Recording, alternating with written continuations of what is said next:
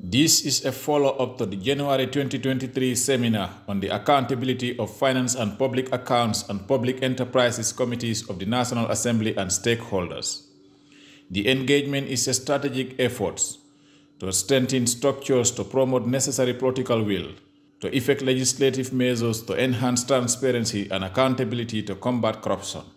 1 year on, the Westminster Foundation for Democracy organized a follow-up seminar to review and build on the progress made so far in strengthening public sector accountability. Usman Jallow of the Westminster Foundation described the forum as a follow-up activity of the January 2023 seminar, which sought to build relationships and establish channels of information sharing between the National Assembly committees and stakeholders to boost accountability functions of the two committees. So this is going to be a very fruitful engagement. It's an opportunity that you have with your key stakeholders. You discuss, you air out some of your concerns, you have some of the issues, the misconceptions, the misunderstandings at some point. So it's more of a discussion. That's why we have it in a format, more of a panel discussion, so that to allow exchange.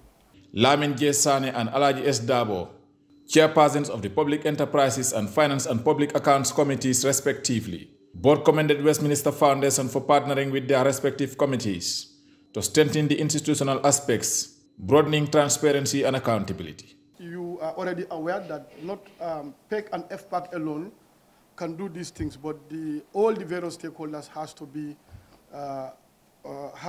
at par in terms of our approach, so that there is going to be an accountability and transparency in our public finance dealing with. And that will enable us to combat corruption as we intend to do. In this very important seminar, FPAC will be giving an overview of some of the activities that we have been doing, likewise FPAC. We'll also try to put across the challenges and constraints that we tend to face here and there in carrying out our functions. Caliphon by the Deputy Clerk of the National Assembly said the passing of the Anti-Corruption Act 2023 and several groundbreaking resolutions, as well as recent FPAC and PEC committee reports, highlight significant political commitments against corruption. FPAC and PEC in Parliament can't do it alone. So that is the reason why you will see, of course, very prominent and key partners or stakeholders, if you may call them. The police, the Accountant General's Department, and of course the civil society, you name them, are here to join us so that we can have a discussion.